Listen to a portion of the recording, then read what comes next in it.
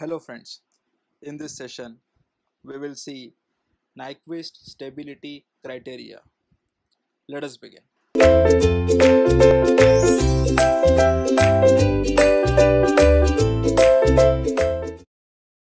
So for starting, let me take one example.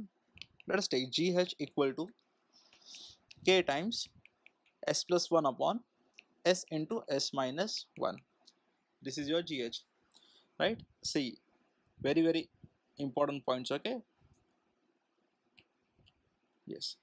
If you see, GH is what? GH is the loop gain, right? Or we can say open loop gain as well, right? Yes. If you see, the numerator gives you what? This numerator gives you what? It gives you open loop 0. Why? Because it is a loop gain. And denominator gives you what? Denominator gives you what? Open loop poles. Right? This also gives you what? Open loop poles. Right? Right? Yes. Now, if you observe here, what has happened? What has happened? If you equate this to 0, s minus 1 equal to 0, you find s equal to 1, which means you have got one pole on the right half of the S-plane or not? Yes. Which means what? Which means this open loop system is unstable or not? Yes. So I can say that open loop system is unstable. Is that right? Yes, definitely. Now, I will give you one example. If my open loop system is unstable, does it mean that my closed loop system is also unstable? What is the answer?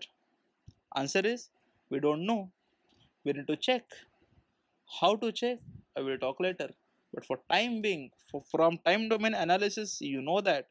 How to check that? You know there is something called as characteristic equation, right? And you know that this characteristic equation is nothing but 1 plus GH. Is that right? Yes, which is equal to 0. So if I just put it this way, so if I put 1 plus k into s plus 1 upon s into s minus 1 equal to 0, then I get s squared minus s plus ks plus k is equal to 0. So I can write this as s squared plus k minus 1 into s, because s is common, plus k equal to 0. This is my characteristic equation. This is the characteristic equation, right? Yes. Now I will do a simple experiment. What will I do? I will first place k equal to 0, and then I put k equal to 2, and then I'll put k equal to 5, and then try to understand what happens. Let me just do that. Yes. What will I do now? Let me put k equal to 0. Let us see what happens.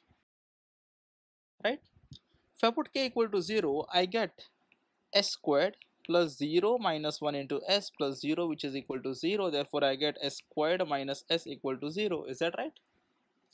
This means s into s minus 1 is equal to 0. So I can say that s is equal to 0 and s is equal to 1.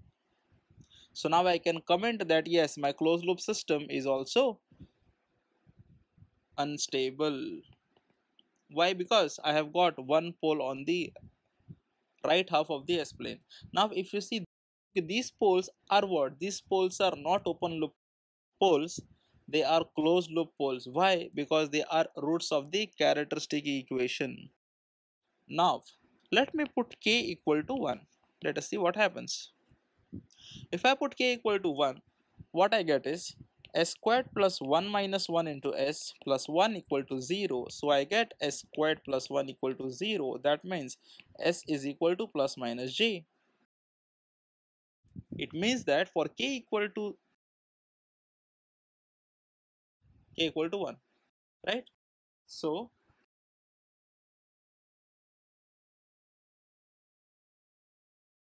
yes, so it indicates what? It indicates that the poles which are there, those are like this at 1, j minus 1j. These are the poles. This means that the system is marginally stable.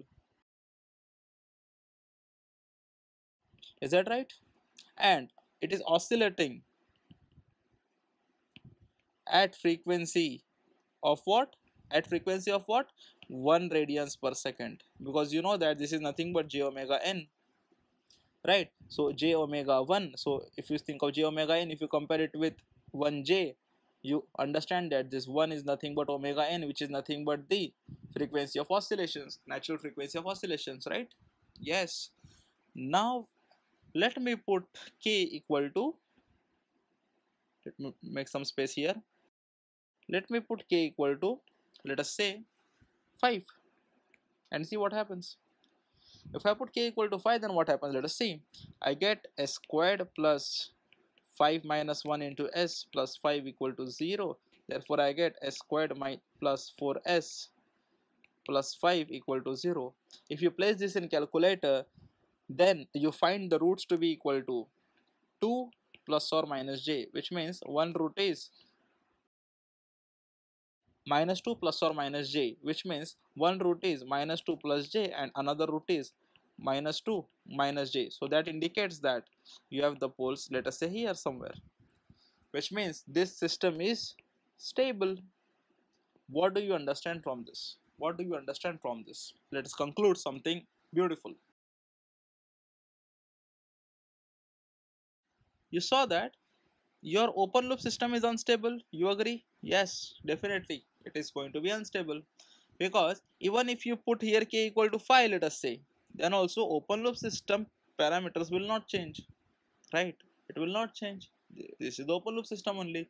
But what happened? As you varied the values, let us say you put k equal to 0, then you got the system is unstable. Yes, open loop also unstable, closed loop also unstable. When you put k equal to 1, you got, yes, open loop was unstable, but now closed loop, the same closed loop system is now marginally stable. And the third one, if you see, magic. What was the magic? That open loop system unstable, but closed loop system stable. The same open loop system, when it is closed loop, it becomes stable, right? What does this mean? What does this mean? Even if open loop system is unstable, the overall closed loop system can become stable.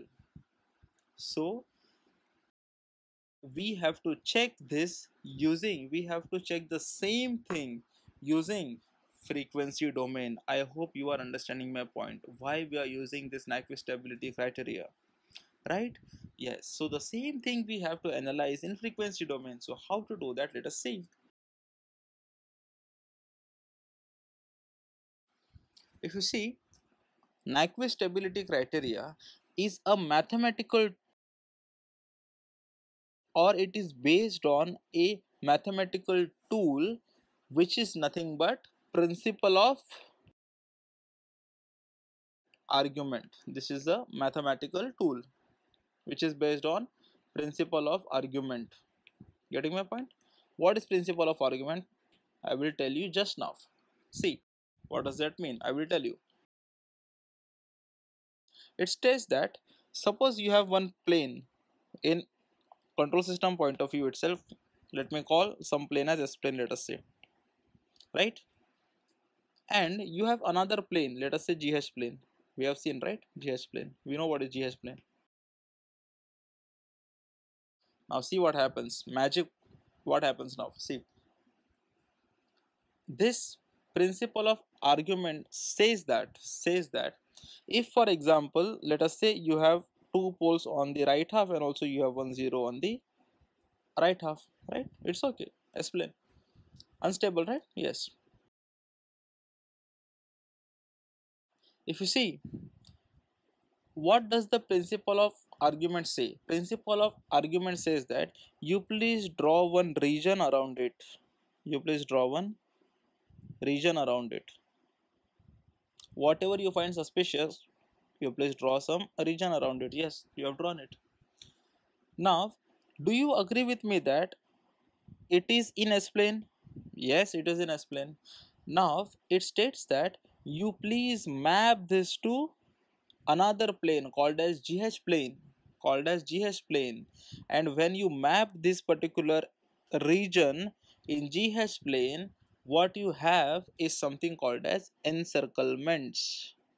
What you get here is something called as encirclements in GH plane. Means the same thing when you check in this GH plane, you see it in the form of encirclements. How this happens I will tell you, don't worry, but for time being understand the concept. Okay, now what does the principle of argument state about this? It states that number of encirclements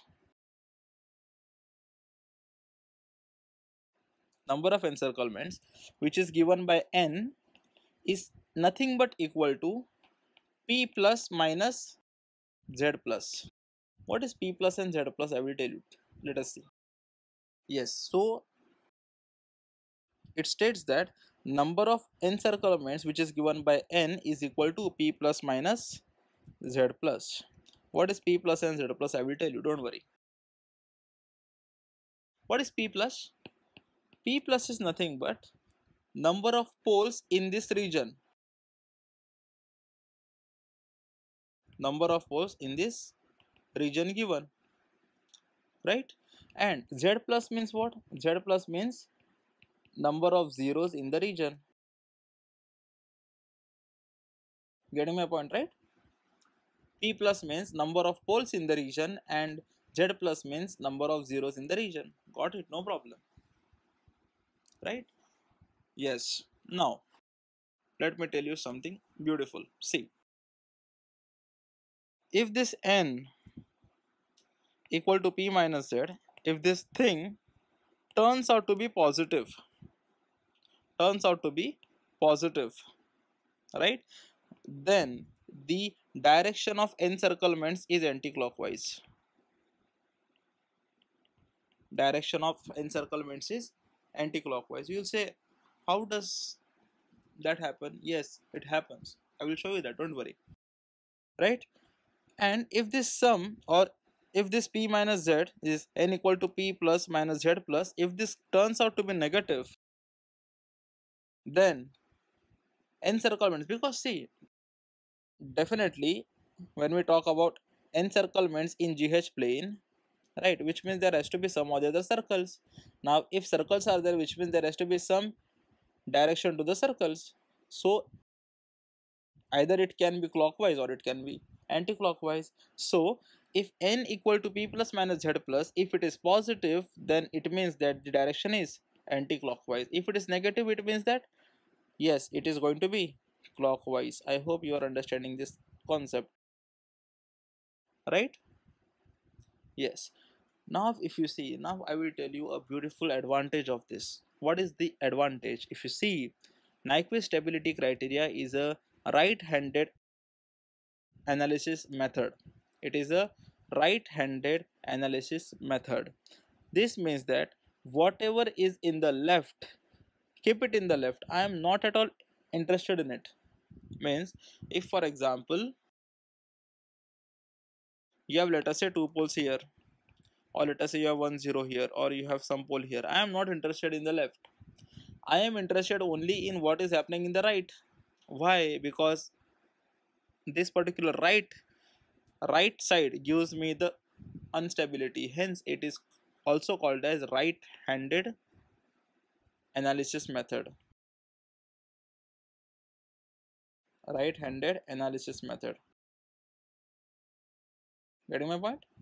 Yes, because what happens in left, I am not interested. What happens in right, I want to know whether pole is there, zero is there, what is happening there, I have to know, right? Now let us think of stability criteria, because now we have seen that the principle of argument. What is principle of argument? Let me just tell you again in a short time. See, you have one S plane, you have another plane GH. Yes, it states that whatever you want to map, for example, see, because I am interested in the right side of this, yes, right half of this. So what will I do? Whatever is there here, I will make some area around it, I'll make some region around it, or some contour around it. Okay, contour or region or area, anything you want to call, you can call it, right? And then I will map the same thing on the GH plane. And when I map what is there in the half side of this one, when I map this here in the GH plane, it turns out to be a circle. It turns out to be a circle, which is also called as encirclements. Now since it is a circle, what does the principle of argument state? Principle of argument states that the number of encirclements is nothing but equal to p plus minus z plus, p plus minus z plus, right? What does that mean? What does that mean? P plus is what? P plus is the number of poles in the region of interest. Like for example here I've got 2 poles, so now for this case P plus is going to be 2. Similarly, what is the meaning of Z plus? Z plus is the number of zeros in the region you are interested in. So it becomes Z plus. Z plus for here, if you see, it is going to be 1. You have only 1 0. It becomes Z plus is equal to 1. Right? Yes. Now, if you see, if there are, you find encirclements here, right? Which means there has to be some other circles. Definitely. So if circles are there, which means they can either be in anti-clockwise direction or in clockwise direction. So if this n equal to p plus minus z plus, if this is positive, then we say that encirclements are anti-clockwise, and if it is negative, then we say that it is going to be clockwise. I hope you are understanding the concept, right? Yes. Now let us understand the Nyquist stability criteria, because once we have understood this principle of argument, it becomes very simple. How it becomes simple? Let us see. If you take GH equal to, what will I do is, I will take K into numerator of S upon denominator S. It's okay, no problem. If I think of numerator of S gives you what? Numerator of S gives you open loop zeros. Why open loop? Because this is GH, this is not 1 plus GH, this is GH, right? Yes, so it will be open loop zeros. Now, what does the denominator give you? Denominator gives you open loop poles, correct? Yes, correct, no problem, no problem. Till then, everything is okay, sir. Yes. Now comes the point. If this is GH, what is 1 plus GH, dear? What is 1 plus GH? 1 plus GH is nothing but denominator of S, or I can say, let me take it another way. It becomes 1 plus K times numerator of S upon denominator of S, right? I am replacing the same thing here.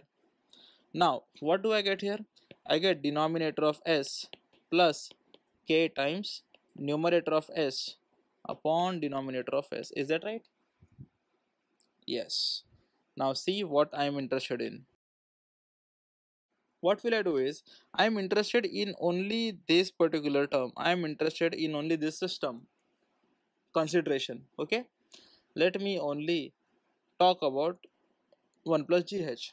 If you see 1 plus GH equal to 0, what does that give you? If you equate this to 0, what happens? This also goes there, this also becomes 0. Then whatever are the roots of this one will give you, this gives you what? This gives you closed loop poles. Am I right? Yes, this gives you closed loop poles. Now let me erase this. Let me just write this also, because it is interested, I want it, right? And what is this denominator of S? If you see this denominator of S which is there, it is nothing but the open loop pole, which means this denominator of S gives you nothing but open loop pole. Getting my point? Yes. Now here comes the very important thing. Very important thing. See dear, very easy and very important. let me have a system who is having this way. Let us say this is S plane and this is GH plane, okay, as usual. What will I do now? I will tell you. See, if for example I have three closed loop poles here, let me draw it with red itself, okay. Let us say that I have three closed loop poles here. These are closed loop poles, okay, closed loop poles, CLP, right? And let us say for the same system I've got one open loop pole here. This is OLP, open loop pole here. Same system, same system. I've got three closed loop poles here and I've got one open loop pole here. It can happen, right? We have seen that. Yes, yes. Now, what am I interested in? What will I do here is very interesting. See, because I am interested only in the right-handed approach, right? So what will I do? I will make a region around it and I will try to map this here in terms of encirclements. Here there will be some of the other encirclements, right? And if you remember from the augmented thing, we know that encirclements n is nothing but equal to p plus minus z plus. Is that right? Yes, yes, it is right. What does this mean? What does this mean? Let me just take it here. Let me just take it here. This is very, very easy. See, n is equal to p plus minus z plus. What was p plus? P plus was the number of poles. Number of poles in the particular region. So if you see the number of poles in the particular region is nothing but what? OLP. It is nothing but the open loop pole. Right. So I can directly replace this by open loop pole. So I can write n equal to p plus. P plus can be directly replaced by open loop pole plus sign y, just to indicate that it is in the right half of the plane, right?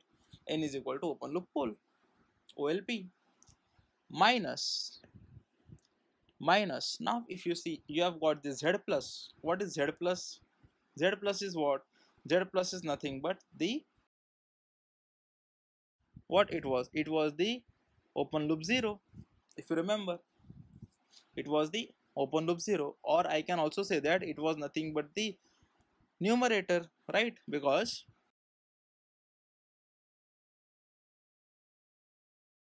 right dear, yes, this z plus which was there, it was what? It was zeros in the interested region, zeros in the interested region. So for now if you see 0 in the interested region, it is nothing but the closed loop poles itself, closed loop poles, which means the z plus can be replaced by closed loop poles plus. This becomes your formula for encirclements, where I can write that what is OLP plus? OLP plus is nothing but open loop pole at right half, open loop pole at right half. And what is closed loop pole plus? It is going to be CLP plus is going to be what? It is nothing but closed loop pole at right half, closed loop pole at right half. So now this is the formula that n is equal to OLP plus minus CLP plus. It's okay. Right. Now we need to understand what is the criteria. What does the criteria say? By the way, if you see here, what is happening? If I focus on this one, 1 plus GH, we know that 1 plus GH equal to 0 gives the characteristic equation. So GH equal to minus 1, right? This will give you the what? It is going to give you the closed loop poles. Which means what does this minus 1? Minus 1 means minus 1 plus J0. So whatever encirclements I check, those encirclements will be about this minus 1 plus J0. I hope you are understanding the point, right? So first one, if if encirclement is about minus 1 plus J0, then what happens is we know that n is equal to OLP plus minus CLP plus. What is OLP? It is open loop pole at right half of S plane. Similarly, CLP plus is what? It is nothing but closed loop pole at right half. So this is n equal to OLP plus minus CLP plus if encirclement is around minus 1 plus J0, right? Yes, and also we have seen that, if n is positive, then the encirclement is in anti-clockwise direction, and if n is negative, then the encirclement is in clockwise direction. We have seen that, right? Yes. Now for stability, what happens? What happens for stability? For stability, it is a very simple thing.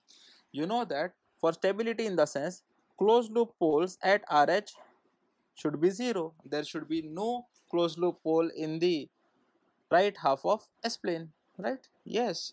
So you can directly substitute it here. So you get n equal to OLP plus 0, which is nothing but OLP plus. So n is equal to OLP plus, right?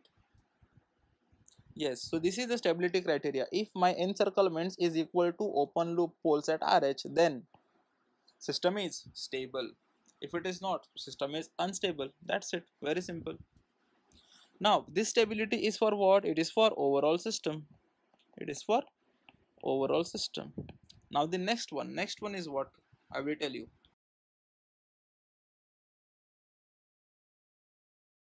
If encirclement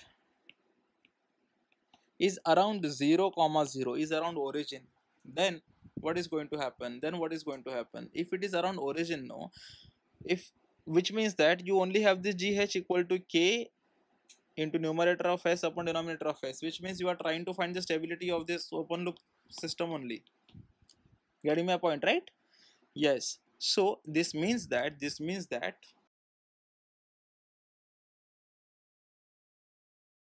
for this one it is going to become n equal to open loop pole plus minus open loop 0 plus. It is going to be open loop 0 only, right? For this one, if you apply, because this is open loop pole and this is open loop 0, so if you apply this one for this, you get the same result, right? Whereas when you took that 1 plus GH, when you thought of that my encirclement should be around minus 1 plus J0, minus 1 plus J0 will be somewhere here, then you understood that no, here for this case denominator gives you open loop pole and the numerator gives you closed loop pole, so accordingly you have to change the formula, right? So this is the way it is. This is also a very important formula. We will take one example as well on this one, right?